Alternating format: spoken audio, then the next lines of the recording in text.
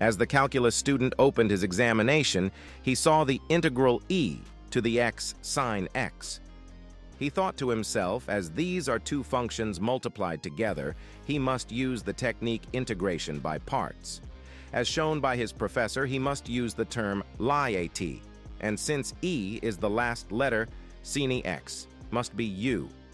The student began by getting u and du, then got dv and v, then proceeding with the formula integral equals uv minus integral v du. The student ended up getting another integral of negative e to the x cos x. The student continued using the formula and got the original integral again. The student stood up in the lecture hall, stared at the professor and said, "Stand proud, you're strong, but nah, I'd win." The student then set e to the x sine x as I then moved both i's to the left side of the equals sign and divided the equation by 2. As his solution satisfied the integration by parts formula, he knew he'd won.